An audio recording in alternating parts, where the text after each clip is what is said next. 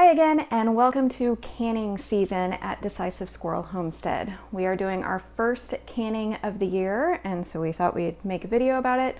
Last summer we got a lot of comments asking what was the recipe, wanting details on how we do the canning, and we're just not gonna do that.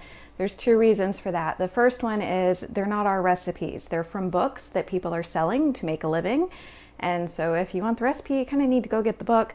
The second thing is that we are not qualified to teach someone else how to can, really. We just don't want the liability. Canning can be dangerous if you don't do it right. And so you really need to go out and learn the basics of canning and work your way up to more complicated things. We don't want to be responsible for someone canning improperly and getting sick. So if you want to know this recipe that we're going to do today, it is in small batch preserving. This is one of our favorite canning books. Now it's small batch preserving, so it's something that's good for if you just have a small home garden and you just have a little bit to make 1 or 2 or 3 jars of something. But we have a lot of tomatoes here, so we are making more than 1 batch of this. But we are going to make the roasted vegetable pasta sauce.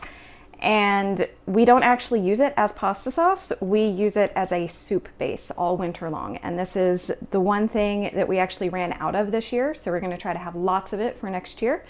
So let's get started.